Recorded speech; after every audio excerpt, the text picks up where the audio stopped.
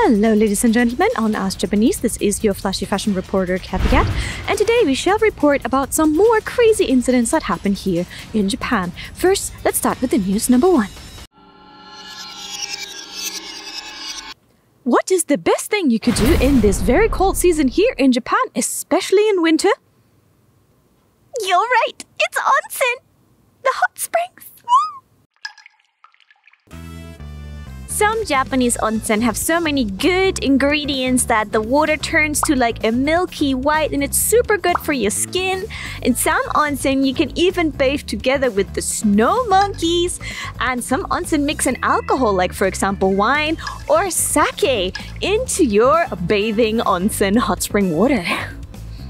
There are a lot of creative hot spring ideas here in Japan, herbs and such also, and there is a special hot spring resort that started a special campaign in which they floated the region's famous apple in the hot water. But unfortunately, an incident happened only in the male bath.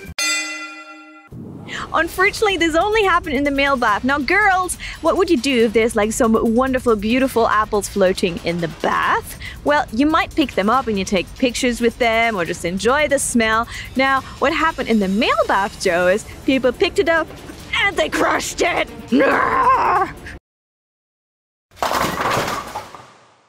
Crash! The guys who went into the bath just all kept crashing the apples. Crash, crash, crash! And the staff had a really terrible time tidying up after all the mess that the guys made. That, however, didn't happen in the girls' bath, so they're thinking in the future to only allow girls to have the apples in their bath. Guys, mind your manners! You're ruining it for everyone! Case number 2, the breakfast overdose. Now, what did you guys have for breakfast today? Did you have something nice? Did you have some bread? Yeah, I missed some good bread. Did you have sunny side up? Ooh, nice one. Did someone make that egg for you? Did you do it yourself? Or did you just have rice like here in Japan? I actually like rice for breakfast. But there's a sad breakfast incident here in Japan. Ohayou gozaimasu. A Japanese Air Force colonel of the Japanese... A Japanese Air Force colonel of the Japanese Self-Defense Ministry? Force. Okay. A Japanese Air Force colonel of the Japanese Self-Defense Force was suspended for 10 days. What he did at breakfast. Yes, he was sued for what he did at breakfast, and he's done it before. He's been causing a problem before, and what he did was, at the breakfast table, he had an extra helping of bread and natto, those smelly fermented beans. Now, when I first read that, I thought he got into trouble because he had so much natto and he was so smelly, especially Air Force, maybe in the closed environment of the plane. But none of that. It's because he had more than the average is calculated out to have for breakfast. Actually, 175 yen more. The reason he gave for his shameless crime was it wasn't enough, so it took some more. But with the self-defense forces, everything is kind of calculated out, and he's had done it before, so he got suspended for 10 days for eating more bread and more natto. In my opinion, he can have all the natto in the world. That stuff is smelly. Just take it. Take it.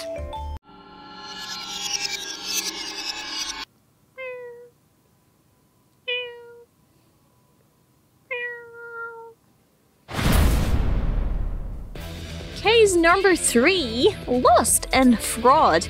Now, as you might know, Japan is currently really struggling with the declining birth rate and the rising population of a lot of elder people, and that causes a lot of problems, not just economically, but also there's a lot of people who unfortunately are targeting the older generation and trying to take advantage of them by fraudulent behavior, such as pretending that they're the grandson and they need some money and such. So that kind of fraud that targets elderly people in Japan is becoming, unfortunately, so common that the police is placing warning signs around a lot of different places to warn the elder generation to not get caught up in these kind of situations.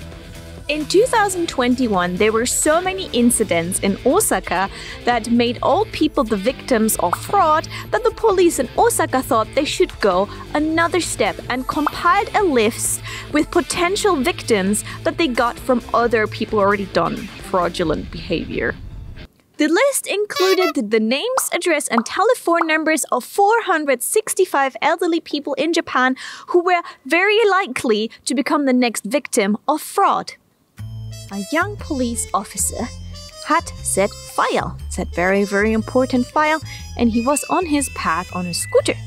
And with that scooter, he wanted to go from A to B to a different place, but what happened is there was an accident on his path, and as it was his police duty, he looked after the accident.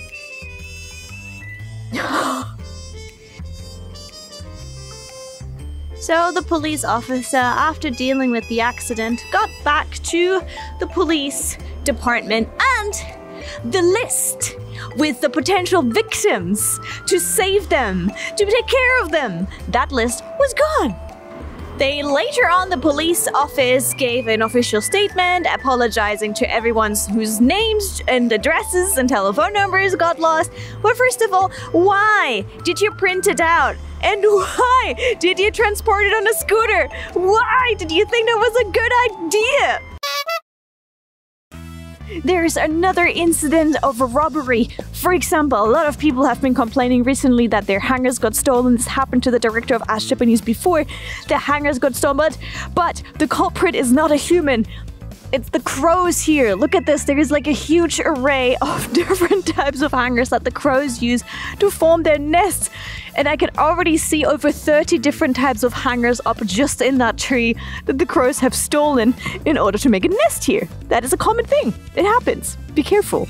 The crows here in Japan are incredibly clever, and so they know that the hangers that humans use are a lot more stable and a lot more robust than branches of trees, what they would usually naturally use. So in this tree, if you look now, I think it's about 200 hangers, 200 hangers if you look closely. And they're using them, they use the hook of the hanger to kind of fold it all together and make sure that the nest stays stable up in the tree. They know. They know.